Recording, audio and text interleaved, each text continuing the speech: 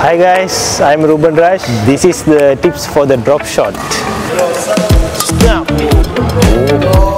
Snap.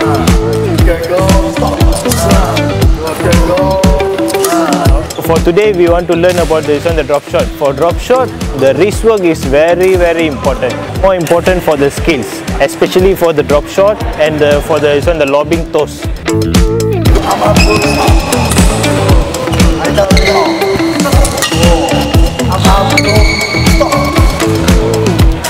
For the drop shot, for the overhead side, you can turn body, or without turn body also you can do the drop shot.